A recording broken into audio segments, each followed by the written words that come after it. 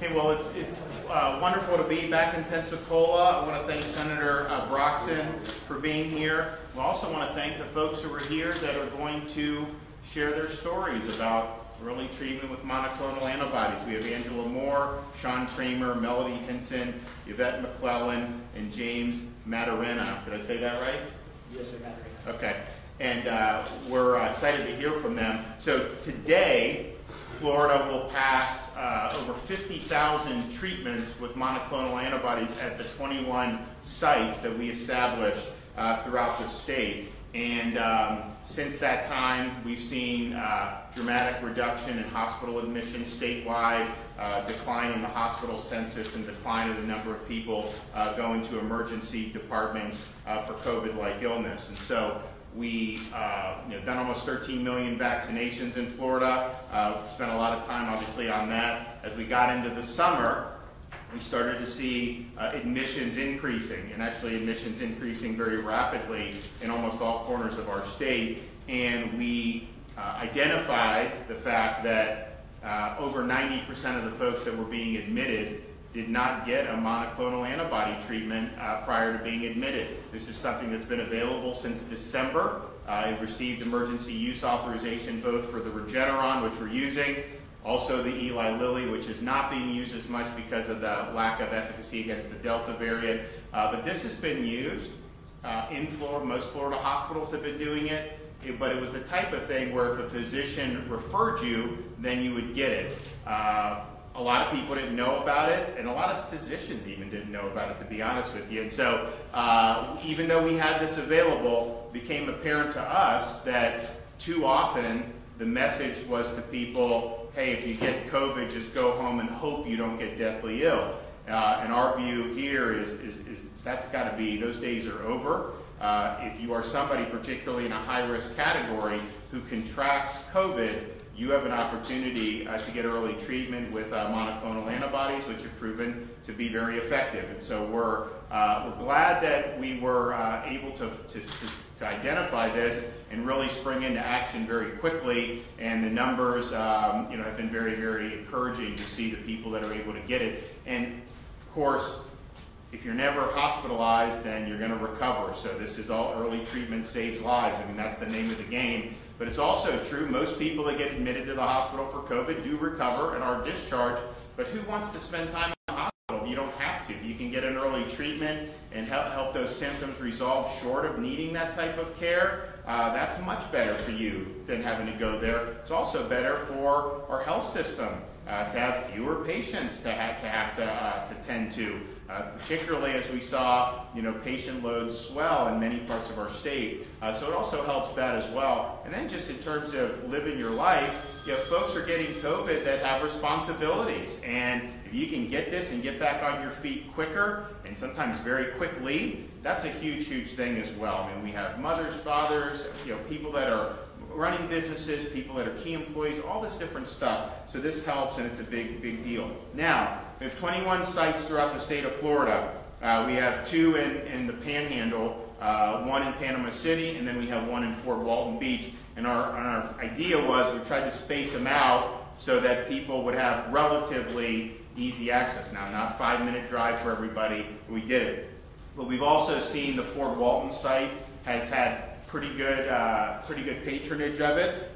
We believe people from Escambia have gone over there, but we also think, in addition to what the hospitals are doing here, we could probably do even a footprint in Escambia. So we are going to be doing a site here in Escambia. It'll open next week. We've already got it approved, and so folks in Pensacola, folks in this area, you'll obviously, if you're in Escambia, you're probably going to go to the Escambia one, but we'll keep the Fort Walton one, and we'll also add one here. So it's going to happen. Stay tuned on the exact date. It's approved. It's just a matter of making sure that we have everything going. And if you want to find out more information about treatment options and locations, go to floridahealthcovid19.gov. And to register for treatment at a state site, please visit patientportalfl.com. Just like 6 months ago, if you wanted to register at a vaccine site, you could go to that and do it. Now you can do the monoclonal antibody treatment. It's also important to point out you do not need to have a formal referral from a physician to go to one of these state-supported sites. We have a standing order by the state surgeon general, and it basically authorizes folks who fit the criteria that the emergency use is approved for. And basically, the treatment is geared towards folks who are at elevated risk for severe COVID-19. So people who are elderly, people who are overweight, people who have diabetes, people who have cardiovascular problems, lung problems, kidney problems, a lot of the same comorbidities that we've seen throughout this.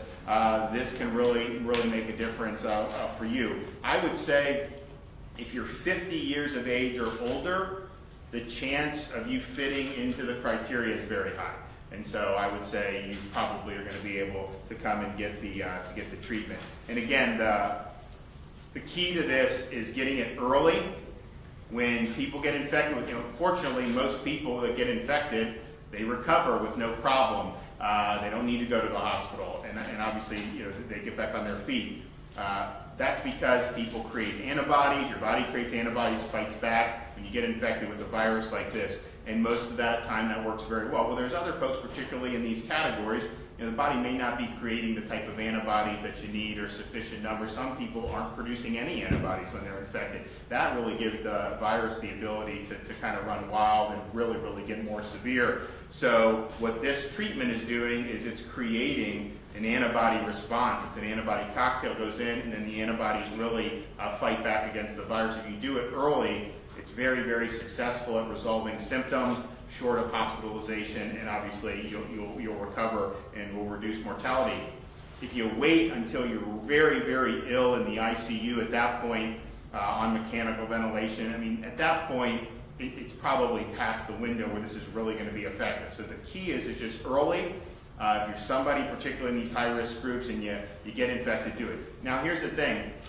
The vaccinations, we obviously have 13 million people have been vaccinated. We're over 80, I think 82, 83% of those over 50 have gotten shots. Well over 90% of seniors have gotten at least one shot. So we have a lot of vaccinations. It is helping people, if you're infected, reducing the likelihood dramatically of you being hospitalized and of dying, which is great. At the same time, breakthrough cases, they call them, people who are vaccinated, it's not really a rare thing to get infected at this point. I think we're seeing that. I think we see more and more people obviously getting infected who are fully vaccinated. And the fact is, in Florida and most places, most of the very vulnerable people are vaccinated. And so if they have an infection after vaccination, they still may need a treatment on top of that, and that's fine. And so it's not really tied to your vaccination status. It's more tied to your risk. And we've been able to help particularly some very elderly people who got vaccinated many months ago, and were able to do it. It's also just the fact that as the data comes in, there's a concern about the waning efficacy. Certainly against infection, it's not producing the kind of 95% reduction that the clinical trials have promised. I think that's pretty clear. And then CDC most recently observed a slight reduction in efficacy against hospitalization for people over the age of 75. So it had been over 90%, and now they think it's 80-some%. So it's still very good, and it's still offering protection, but you also got to have an ability to treat as well. And so there's a prevention, but then also the treatment. And we, for far too long, the treatment was neglected. So we're not doing that here in Florida. So we're happy that people have been able to be aware of this now. We're glad that people are doing it, and we're obviously very glad to hear the positive stories and hear the positive response when people get better, because that's what it's all about. So I'm going to let Senator Broxson come up and say a few things, and then we'll hear from some of the folks who have had this treatment. Thank you, Governor. Thank you, Vic, for being here. They say the government moves slowly, not in your administration. We set a standard when COVID hit Florida of offering vaccines to more locations quickly, and you did that. Many people chose not to do that. And rather than saying to those folks, you're just, that was your personal decision, we have doubled down now with treatment that says if you have not had the vaccine, which we still encourage that you should, we're going to give you an option where you're not going to be in the hospital. And because of you, in warp speed, with the 3 hospitals sending a message to you this week, we were able to cobble together a program through the county commission and city. And we're going to have a program here because it works. And I listened to the testimony in the back. It's phenomenal. This is something that we used in the Senate under President Simpson. And now the people of Florida know it. And you're sending that word. Thank you, Governor, for your leadership. Thank you for what you've done. And thank you for sending a signal to the rest of the state that you can keep the economy open and still keep people safe. Thank you. Sure. Okay, so we're going to hear from some folks. So Angela Moore, can you come up and tell us about your treatment? Yeah, sorry. Yep. I contracted COVID on a Saturday evening 2 weeks ago, and by Tuesday I couldn't stand, and I had a fever of 99 to almost 103. I spent 2 days and finally got the COVID test 2 days after that. 3 days later, I was able to get the monoclonal infusion, and I went in there with a fever, and I came out and I didn't have any more symptoms except for fatigue from that time forward. Great. Wow. Thanks. Okay, Sean Kramer. Yeah, so my story is very similar to most people you're going to hear. About 2 weeks ago, I came down with some symptoms. I'd previously been vaccinated back in February, so my symptoms weren't nearly as severe as what I suspected them to be COVID-related. It was a classic symptom of loss of taste and smell. So I contacted one of my doctors that I knew at the VA. We talked about the options as far as getting on the cocktail, and I stopped him and I said, what's the outcome of that? He said, within 5 to 7 days you'll feel great. And I said, well, what about the monoclonal antibodies? And he said, well, where can you get that? And so as the governor stated, he was unaware of it. I sent him the link and he said, you'll feel great within a day if you go get that, is my suggestion. And that was my experience. With 2 days later, I tested negative. Got back to work, and that was my goal, not to expose anybody else to my profession, and it got me back. So thank you. Great. All right. We have Melody Hinson here. Yes, my husband tested positive for COVID on the 14th of August. The next week, I tested positive. I immediately got in touch with my doctor because I knew from what I'd heard and read he had to have a referral. That Monday, we met via Zoom. She said, I will call the hospital, make the referral. It may take a day or so, within 2 hours. I had an appointment for the next day. And I went and got the infusion because I hadn't heard a whole lot about it. But I went in there, and the staff that administered it, a lot of them were there on their own time because they believed in it. They believed in what they were doing, the benefits. After that afternoon, when I got home, my taste came back and went, oh, I taste good. The achiness, all of that went away. I still don't get out and try to overdo because I'm no better than that. I know how I am. But the next step is for my husband to be able to eventually get this infusion because it does help. It helps people that to keep them from going into full-blown COVID. And I watched it, and it's no fun. But we've been blessed through all this, and I thank you for the effort and the push that you were doing, because there's people here that don't have insurance, that don't have those referrals, that are going to be able to get that help that each of us have been able to get. Thank you. Thank you. Okay, we have Yvette McClellan. Thank you, Governor DeSantis, for bringing the monoclonal antibody infusion treatment to our area. Thank you, Mayor Robinson, for asking me to come and give my testimony on my treatment. On August 22nd, I started feeling sick, felt like a head cold with just coughing, and I didn't want to infect my coworkers, so I stayed home Monday, and I went and got tested. I tested positive for COVID, and basically was told there's nothing I can do for you, and they escorted me outside the back door. Didn't even get to go back to the lobby. But anyway, my husband came home that day, and he actually started feeling bad.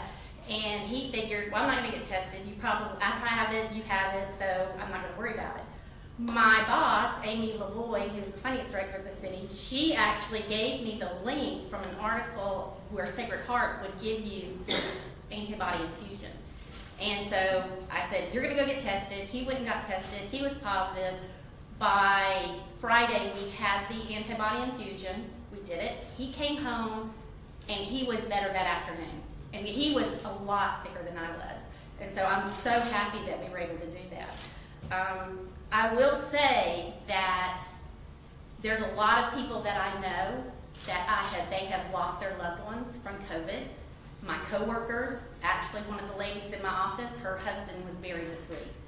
So I encourage everyone, and thank you so much for pushing this. I encourage you all to go and get this antibody infusion as soon as you start feeling anything. Because the sooner you get it done, the faster you're going to start feeling better. And that'll keep us all out of the hospital. Okay. James?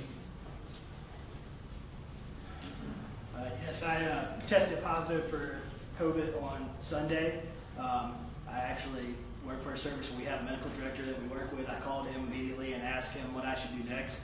He told me to start driving towards Fort Walton. So that's what I did. And while I was en route, my wife actually scheduled an appointment online. And by the time I got there, I had a Q code. They scanned it, and I was in and out within an hour and a half.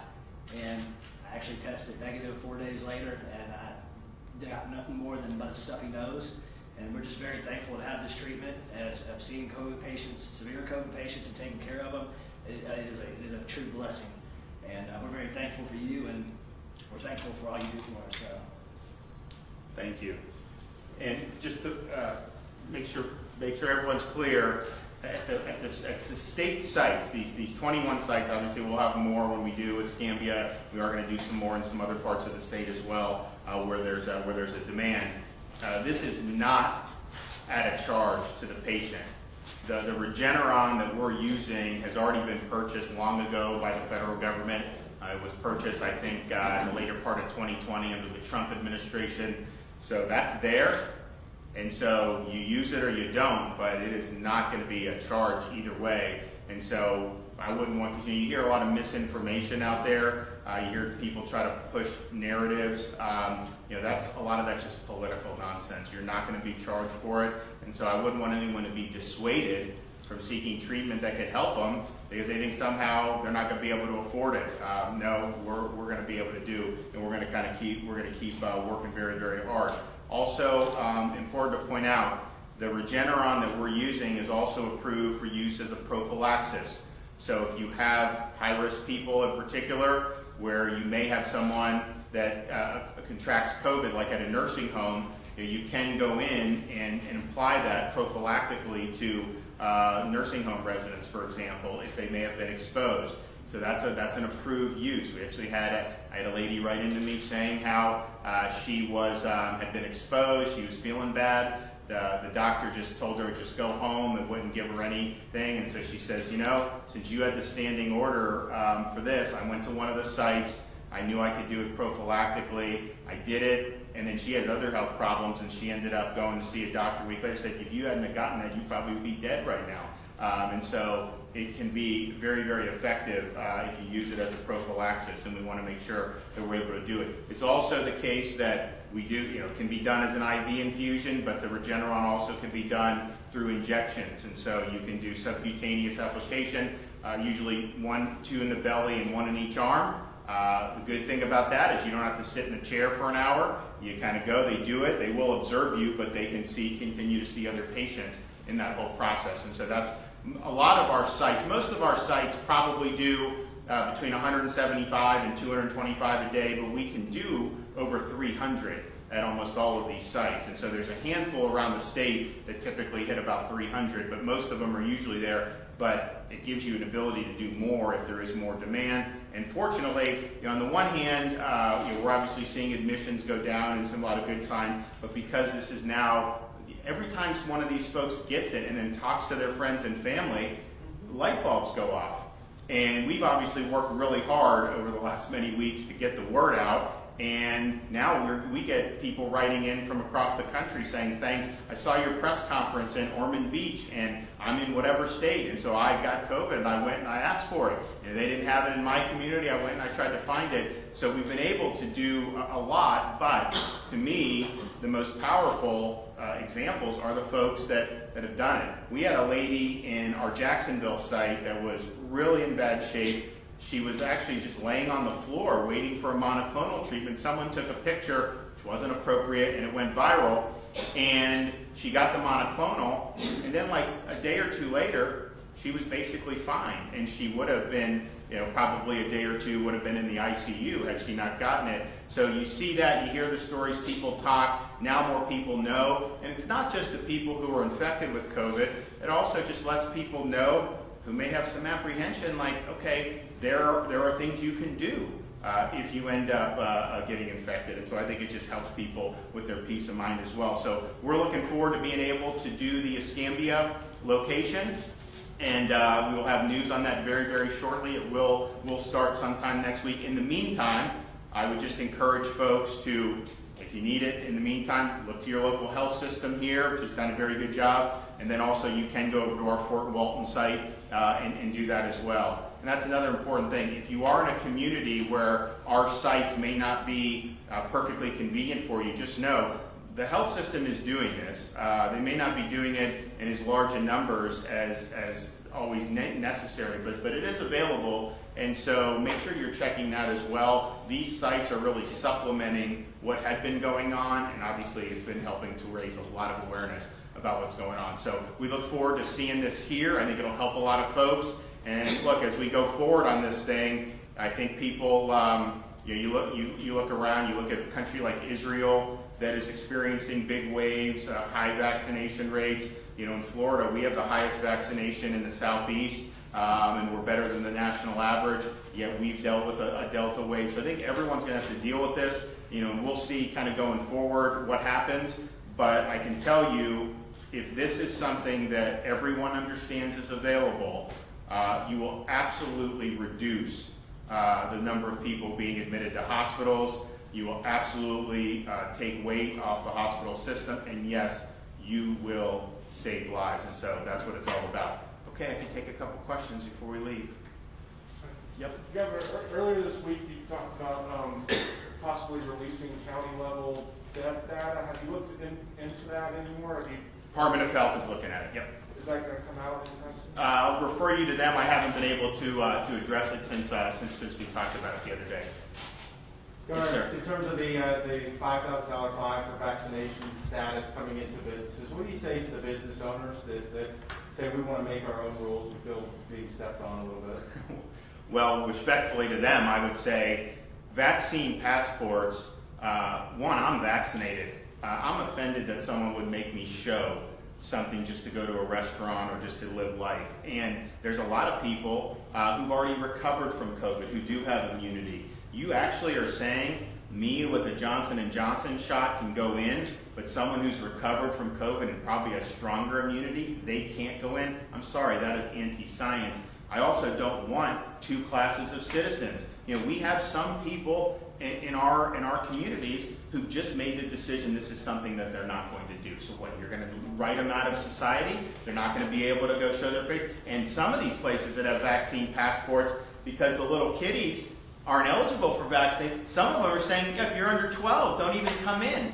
And it's also the case that as much as I am happy to see vaccinated people get good protection against hospitalization and death, and it has been good, the fact is, it is spreading regardless of vaccination. I mean, that's just the reality. The theory behind a vaccine passport is, okay, if you force everyone to have it in order to kind of live in society, then you'll be able to basically just nuke COVID. But we know that that's not the case. Very, very high vaccination rates. You still have big waves. So it just doesn't make any sense. And my view is we got to protect people's ability to live their lives. I don't want a biomedical security state in which you're constantly having to do this just to be able to live everyday life. At the end of the day, the vaccines have helped people ward off severe illness, and we obviously work very hard to distribute it. At the end of the day, though, it is what somebody, it's about your health and whether you want that protection or not.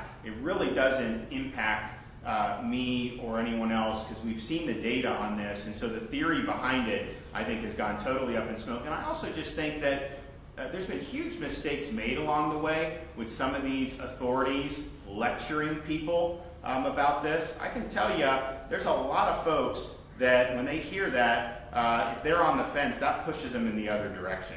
That is not the way that you do it. You know, what I try to do is just give the data. I give it honestly. I'm not going to sugarcoat it, and I'm not going to tell somebody something that is not true based on the data just because I want them to behave in a certain way. A lot of these folks, they tell these noble lies because they want you to behave in a certain way, and so they don't give the whole truth. I mean, you look at the fact that we're even having to do this with this early treatment, that should not, we should, I mean, we're happy to do it because we want to help, but this should have been something that was screamed from the rooftops from HHS and CDC since last December. Can you imagine if 100% of Americans knew that this was something that was available? You know how many people we would have kept out of the hospital? You know how many people that would not have died over the last 9 months? That's just a fact. And we're obviously correcting that in Florida, and we're actually helping other states too, because we've put a lot of emphasis on it. But you know, I look at that and I wonder, why, if you have an effective treatment, I mean, this treatment was used on an experimental basis to the President of the United States in October, and very effectively. Why would you not be talking about it? And I think one of the reasons that some didn't think that they should talk about it is because they didn't want people to think, okay, maybe you don't need to get vaccinated, maybe you just get the treatment. And they worried that people would take that message.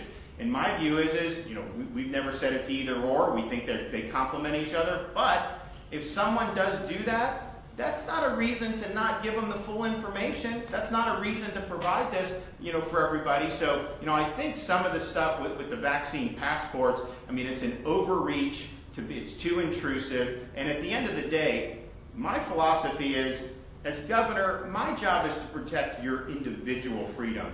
My job is not to protect corporate freedom. That is not what I'm here for. I mean, we have a good business climate, we have everything, but this idea that businesses can just do whatever they want and invade your privacy and doing all that, no, I'm not signing up for that. I'm signing up for protecting your freedom and making sure we have a society in Florida where people can make the best decisions for themselves and for their families. And that's what we're doing by protecting against these mandates and making sure that that's done based on what people believe is best for them and their families, but not something that's imposed either by government or, in some respects, in some instances, by very, very powerful private entities. Okay, guys, well, we'll hope to have a good grand opening here next week, so thank you. You ready?